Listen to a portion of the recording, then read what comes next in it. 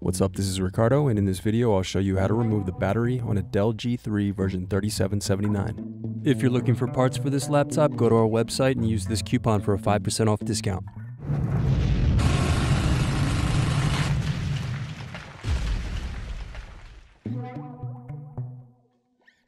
First unscrew, then use fingers to pry apart and remove base cover.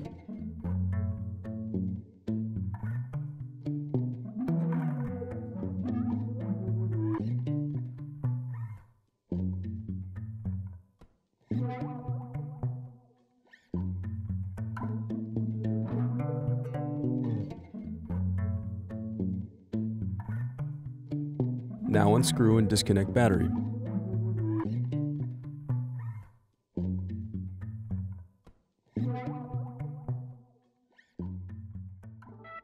Thanks for watching. Don't forget to like and subscribe if you enjoyed this video. And if you need more, check out this playlist to watch other tutorials for your laptop. You can also click here to find parts for your laptop at partspeople.com.